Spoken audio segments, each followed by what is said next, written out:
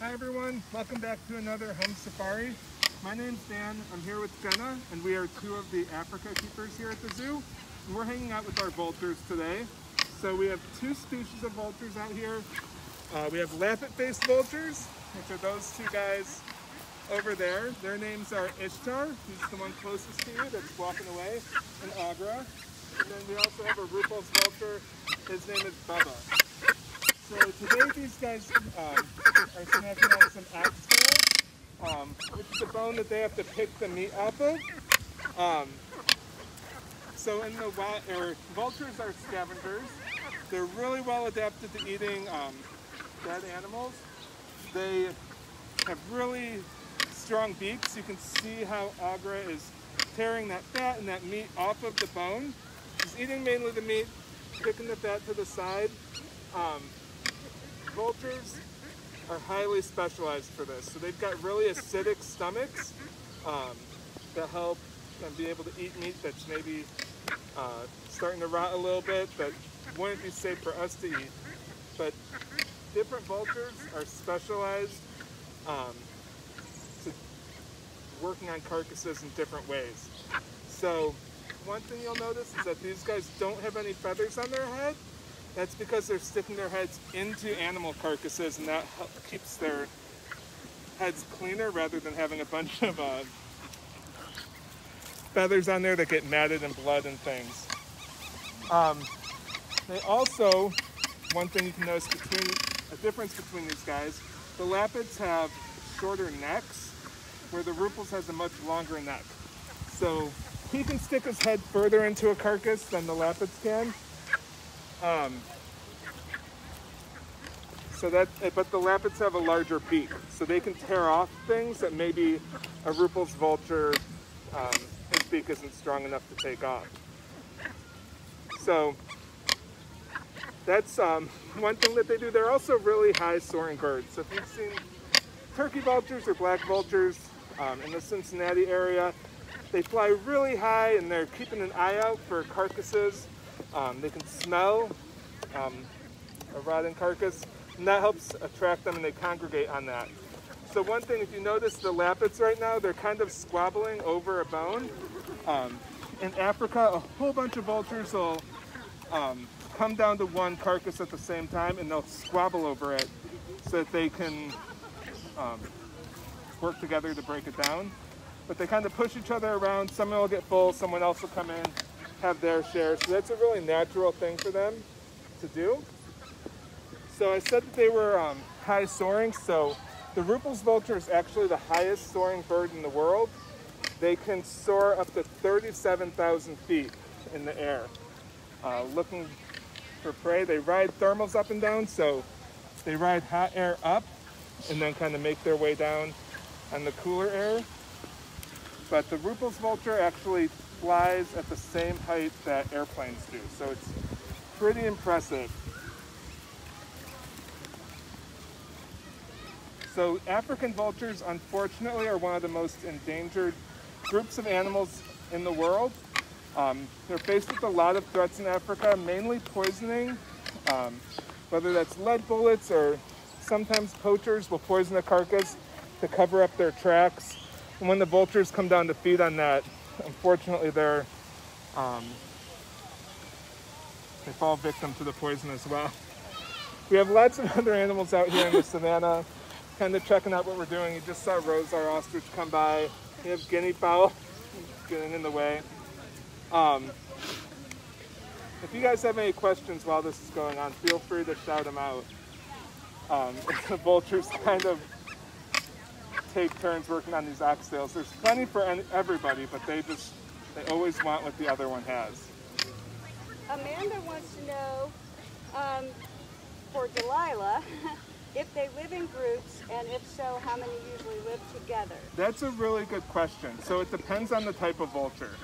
The Lappet-Faced vultures are more solitary or live in pairs. The Rupel's vultures live in big colonies, so you can get hundreds of birds together. Unfortunately, the Rupel's vultures are critically endangered, so their numbers are going down. That's a really good question. So yeah, it depends on the type. That is not for you. Alexa from Germany wants to know, why are they bald? They are bald to help keep their heads clean. So they're sticking their heads inside of carcasses, and they can get a lot of blood and things on it, and just to help keep themselves cleaner. They don't have feathers on their heads. Ainsley would like to know how often they eat and what is their favorite food. That's a really good question. So here at the zoo, they get lots of different food.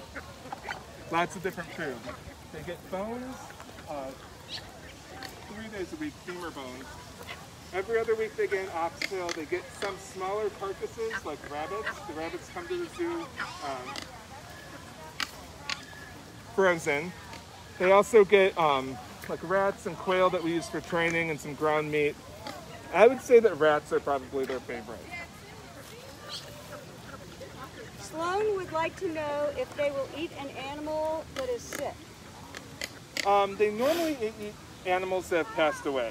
So, but sometimes the larger vultures, like the Lappets, will kind of swoop down and take an animal that seems like it's not doing very well. How many eggs do they lay at a time? That's a really good question. I think that these guys lay one, maybe 2 at a time. Not very many. It takes a lot. No. It takes a lot of energy for them to raise a chick. How long does it take the eggs to hatch? That is a good question. You know? It's typically, depending on the species, between 40 and 70 days. There you go. What's their favorite food? Our guys really like and crickets. How old are these vultures and how old do they get?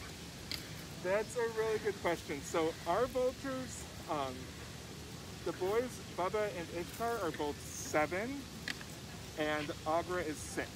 So they're still pretty young. These guys can live into their 40s or 50s.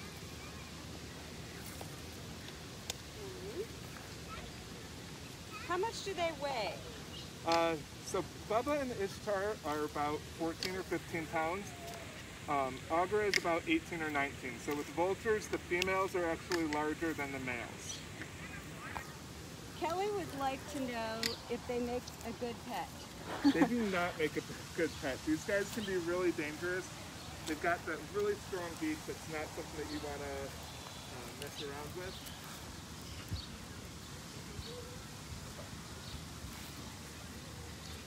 Also, they are endangered. Yes. And it would be really hard to keep at home. Yes. Rebecca would like to know if they have ears. They do have ears. So if you look at the Lappets, you can see these holes kind of around these folds of skin with some small feathers around it. Those are their ear holes. So they don't have external ears like we do. Elena would like to know why the feathers in their legs are white. I don't know if we know exactly why their coloration is the way that it is, but it is fun to look at. They kind of look like pants that they're wearing. Denise would like to know, where do they build their nests?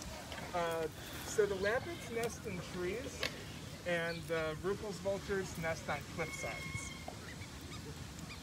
What are the black birds? These guys are pinion-crested guinea fowl. So they're kind of similar to chickens. They're found in Africa. There's a few different species of guinea fowl, but ours are the crested. They've got those they've got those feather crests on top of their head. What color eggs do they lay? Right. With maybe some marbling on them. Karina would like to know if they like people. They are very curious. They're very smart birds, so they like to check out what's going on. But if you had a vulture out in Africa, they would probably steer clear. Some people tuned in late. They want to know what their names are. Okay. So the vulture closest right now is Ishtar, and next to him is his sister Agra, and then we have a Ruppel's vulture named Bubba over here as well. What is the difference between female and male vultures? Mainly size. The females are a little bit bigger than the males, but they look about the same. Randy would like to know what is their wingspan? That is a really good question. I think it's about, you know? I think it's about 6 feet, depending on the type of vulture. Yeah. So some vultures are larger than others, but they all play a really important role. Without vultures, there would be dead carcasses all over every different continent, which can cause the spread of disease, which is not good for humans. So vultures are really, really important. We hope you can see how cool and beautiful they actually are this close.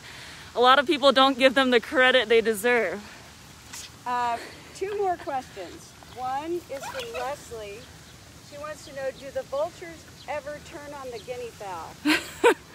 Sometimes they'll give them a warning nip if they're trying to steal their food, but nothing too bad. And the last question is from Sarah. She wants to know, why is there an ostrich in there? Well, this is our savanna habitat, and it's got 11 different species of animals out here. You can see we've got some gazelle coming up to see what's going on. We'll toss them some treats as well. Impala, kudu, storks, pelicans. So ostriches are just one of the animals that live out here with our vultures. And they're animals that you would see together out on safari in Africa. Okay, so that's about all the time that we have for you guys today. Thanks so much for tuning in and checking out all the different animals that we have out in our savanna, but mainly our vultures. Like Jenna said, they're really important, really misunderstood animals, very cool, very smart. So enjoy the rest of your day, and hopefully you guys can make it out to the zoo soon.